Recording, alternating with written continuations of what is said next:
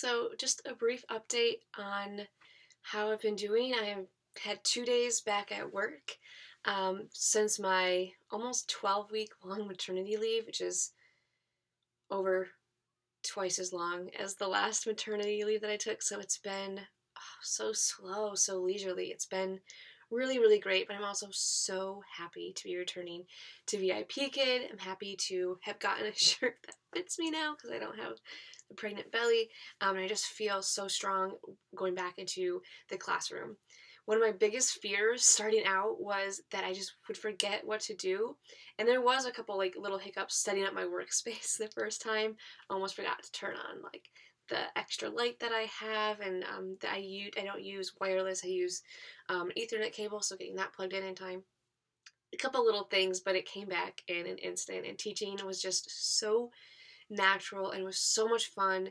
And my students, one in particular that I had today, was just crazy excited to see me again. It was just really good to feel that excitement in the classroom. Even though I didn't get hardly any sleep last night, it was just waking up to that.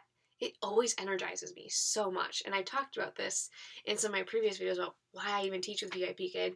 And part of it is like getting yourself out of bed 5 a.m. is not always fun, but once you start teaching that class, it's just, it just takes over.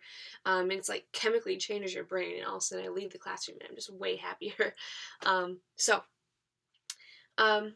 what has it been like going back to class?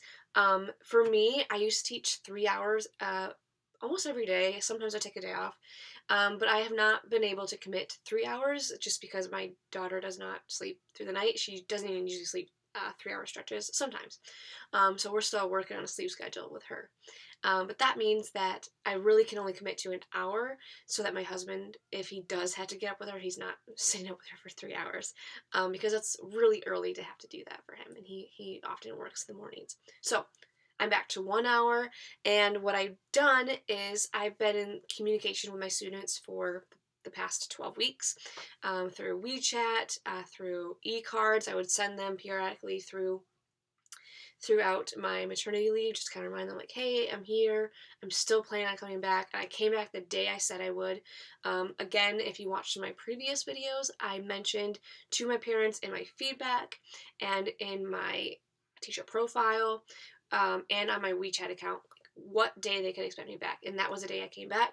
And I messaged them about a week before saying, hey, I'm going to be opening up my classes soon.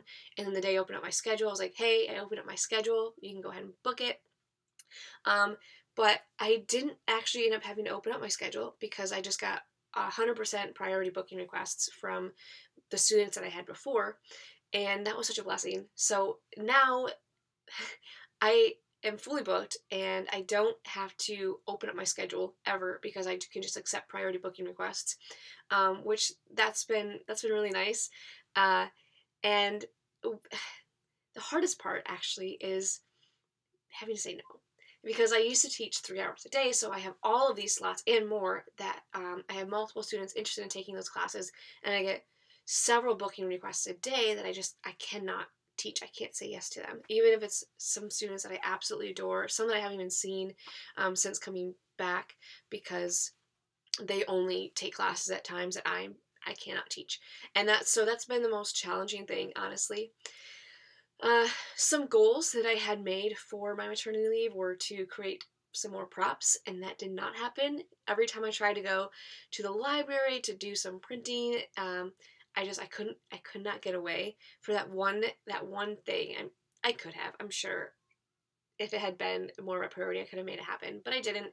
And we're moving in a few weeks, actually, so a part of me was like, do I want to make all this stuff to have to move it again soon to a new office? I don't know what it's going to look like. So there was a choice there. Part of it is a little sad. I wanted to get it done, but also 50% choice. I let that go. But one thing I did do was certify in 3 new levels. And that was a lot of fun because I haven't certified anything in a while. And I was going to do more, but then I realized I don't need that many certifications. I'm only teaching an hour a day. And so far all my classes are still the major course classes that I've been teaching for a while. So I am excited to see what happens with those. It was really good to kind of like keep up with ESL and what's happening in ESL, different learning techniques. It was cool to see some of the different videos in the certifications. If you're with VIPKID, you know what I'm talking about. In the library, they have the certifications, and they have like clips of what the class will look like. So it was cool to kind of see that. But so far, I haven't used those certifications yet. So we'll see what happens. I'm excited to try if it comes, but right now everything is 100% priority booked, and I am still in great contact with my students. I have not seen all of them since coming back yet. I've only had a few slots to actually teach, so it's been great, and I'm really excited. It's only 2 days, so if anything changes, I will let you know. But I did want to say one of the best things about this leave, and one of the most unexpected things, was just like how much I got out of it personally. I started eating better, and I'm working out, and I'm drinking more, and I'm doing my daily devotion like on time every day. I'm taking my vitamins. Like it gave me time to kind of like look at what I really wanted to put back into my own self-care, especially when you're taking care of 2 babies.